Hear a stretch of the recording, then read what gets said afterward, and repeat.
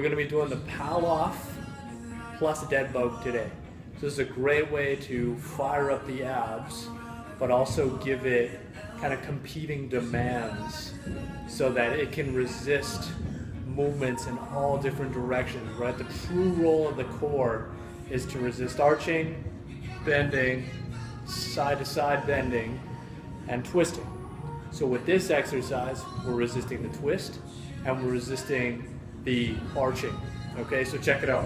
Grab your handle, bring this guy out in front, bring your knees up on top of your hips, bring your feet out in line with the knees, and then press in the handle in front of the abdomen, and then going out with one leg, keeping those abs tight, and then bringing the knee back on top of the hips, taking that leg out, alternating between left and right sides.